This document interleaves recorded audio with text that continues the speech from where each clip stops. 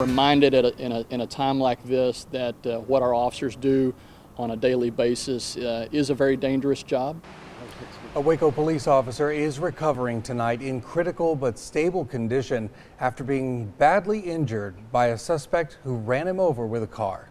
Good evening. Thanks for joining us. I'm Doug Curran. And I'm Leslie Draffin. And yes, today does prove again how dangerous a police officer's job can be. This morning, officers were serving a warrant at 23 and Olive in North Waco when an officer was run over by the suspect in an SUV. That suspect was then shot and killed by other officers on the scene. We have team coverage with Kurtis Quillin at the hospital where the officer is in critical condition. But we begin with Channel 6 News reporter Jasmin Caldwell. Jasmin.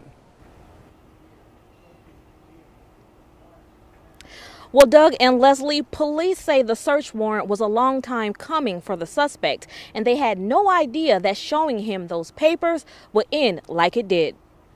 The bullet holes in this white SUV are the aftermath of a violent morning in North Waco, where police confronted a known drug dealer. His hostile actions brought gunfire on himself. Police say they had been watching the suspect for a while, and with the help of the drug enforcement team, a Waco police officer tried to serve him a warrant, but the suspect wasn't having it. The suspect accelerated his vehicle, running down our officer in the middle of the roadway. The officer was pinned under that vehicle. Other police on the scene opened fire on the suspect, hitting him several times. Police then had to physically lift the SUV off the officer. Neighbors in the area say bad things happen all the time in this area. Love for it to be a better neighborhood, maybe more neighborhood watches or something. Police say for the safety of themselves and the safety of the officer involved, they had no choice but to draw their guns. Had we not done that, obviously the suspect could have caused even more damage to our officer who was under the vehicle. They fired in defense of a third party, and that third party was our officer who was pinned under the vehicle. Now, police are not releasing the suspect's name at this time.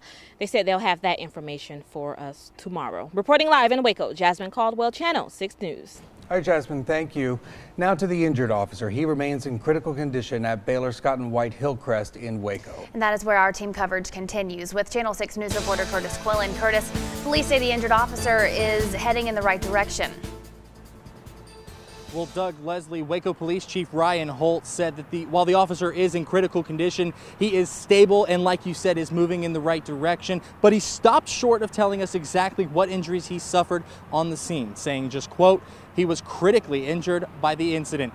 Now, Waco police say they will not release the name of the injured officer until tomorrow at the earliest. Chief Holt tells us he was in a meeting when he found out this morning and wants to remind everyone that there are human beings and families involved in this from all sides. But the process of moving forward from what he described as tragic is just beginning. I'll just reiterate what we had earlier, that he was in critical but stable condition. I can tell you that he was very severely injured. It is going to be a long road to recovery. We'll need to support his family during this effort. It is not going to be a short-term thing. Just to reiterate, we don't know the exact injuries the officer sustained at this time. As is the case with all police shootings, the Texas Rangers are currently investigating. We will as we get more information, we will update you not only on the air, but on our website, kcentv.com. For now, live at Hillcrest Hospital in Waco, Kurtis Quillin, Channel 6 News. Doug, Leslie, back to you. All right, Kurtis, thank you very much.